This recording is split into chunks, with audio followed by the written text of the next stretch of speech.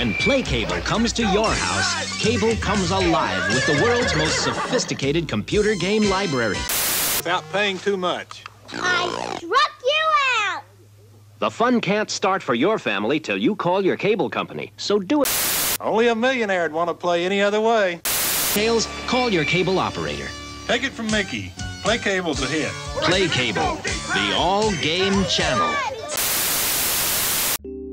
Released several months ago, the last episode of Wonders of the Retro Gaming World was about the Sega Channel. The video is linked below in the description, but the abridged version is that it was a system that allowed full games to be downloaded digitally to the Sega Genesis using cable television networks.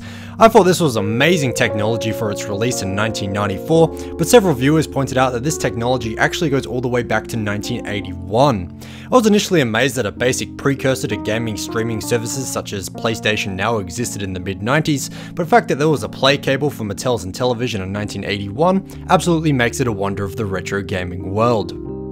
The story of PlayCable actually goes back to 1979, however, before the Intellivision was even widely released. The PlayCable company was formed as a joint venture between Mattel and General Instrument. This was headed up by Jim Weisenberg and Gary Smith, and they tested PlayCable in several American cities until its formal launch in 1981. Several variants are known to exist. One was the Gerald model, while another is just branded by General Instrument.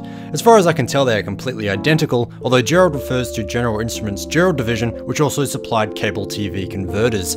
My guess is that it was just a regional thing, but if you know the real reason why there are two variants, then please feel free to let me know. Setting up the PlayCable seemed to be an easy task, as the module simply plugged into the side of your favourite Intellivision and into its own power adapter. That was then cabled to a coax switch box, which was then either plugged into your cable converter box or directly into your TV, depending on your awesome wood-grained 1980s setup.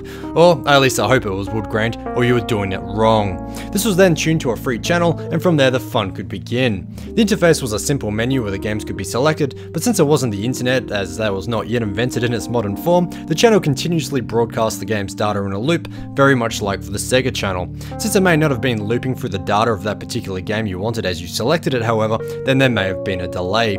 But even then, this was supposedly only 10 seconds, which I'm sure was a small price to pay to be a part of the future. This data was downloaded to the 4 kilobytes of memory available on the PlayCable, but of course, all data was lost once the PlayCable was switched off, meaning that another 10 seconds would have to be waited through the next time it was used. Aside from the cost to have cable television, the PlayCable ran at a monthly fee of $12. Initially, users had access to 15 different games, which rotated monthly. However, this was up to 20 games per month further along the line. The advertising campaign featured none other than former baseball professional Mickey Mantle. This made sense since a lot of the Intellivision games were sports-based, and even though the PlayCable had relatively small market penetration, which I'll discuss in a minute, the adverts at least seemed to be plentiful and successful.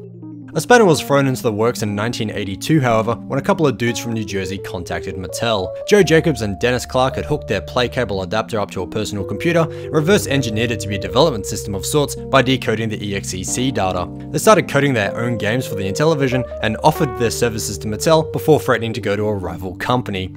Now, of course, this sort of thing in the present would get you sued into high heaven, but it was a different time back then. Instead, to appease Joe and Dennis, they were contracted to code the Intellivision port of the arcade car game Bump and Jump.